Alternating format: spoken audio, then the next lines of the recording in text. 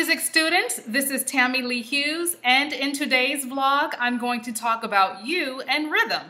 Have you ever been to a wedding reception, a party, or a school dance and seen someone who absolutely can't find the beat no matter how hard they try?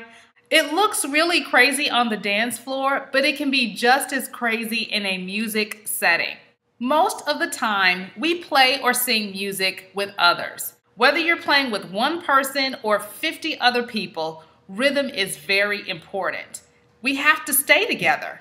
So here are 3 things that professionals do regularly to ensure that their rhythm is precise and clean. First, professionals internalize the pulse. Sometimes it can feel as if the tempo or the pulse is outside of our bodies. Sometimes we look to the conductor to make sure that the group stays together and that the tempo is steady. But as musicians, we're all responsible for feeling the pulse of the music and for keeping it steady. I often tell students it's important to make sure that you physically feel tempo inside of your body. Some people say they feel it in their stomach, others say they feel it in their foot or their heart. It doesn't really matter where it is, it just matters that it's somewhere. Every time you play, wherever you feel that sense of rhythm physically in your body, you should imagine that there is a very loud metronome in that part of your body, and that it's so loud and so strong that you are always aware that it's there. If your internal pulse is nice and strong, it will help you to play or sing in sync with others, and it will keep you from sticking out. The second thing professionals do regularly is subdivide. When you subdivide, you take the strong beat and you feel it in smaller, regular increments.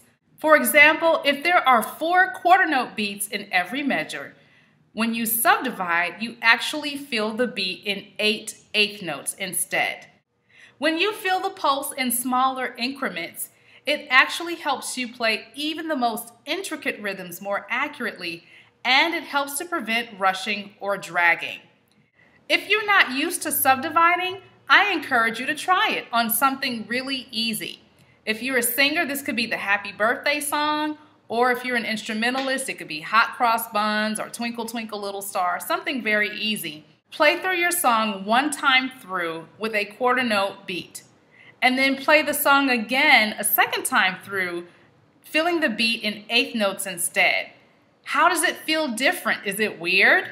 Actually, subdividing does feel kind of strange at first, but the more you do it, the easier it gets, and you start to recognize when it can help you. I use subdividing particularly in passages of music that have intricate rhythms.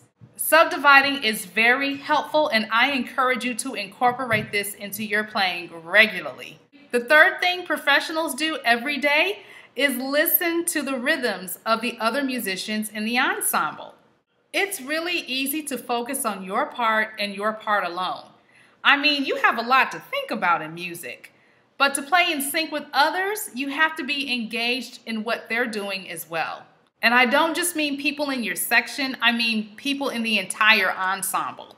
I often play in orchestras, and I have learned that there are 2 things my ears have to hone in on no matter what. The first thing is the rhythm section. There is always something in the music that is marking the beat. The second thing I listen for is the melody. I listen to the melody because I know everyone else is listening to that. It's the most important part. And I want to make sure that what I'm doing is supporting the melody properly. It's so exciting when everyone is listening in this way because it allows the conductor to convey musical ideas instead of just the beat. And this is when music really comes alive. It is so much fun, and it becomes an experience. The next time you practice by yourself or you're playing in an ensemble, I want you to pay attention to how you're thinking about rhythm. Are you internalizing the pulse? Are you subdividing? And are you listening to other rhythms in the music? Rhythm is the motor of music, and it's so invigorating when that motor is running like it should. So I encourage you to put rhythm on the front burner in your mind and to keep thinking about this every single time you play. Get into the rhythm groove.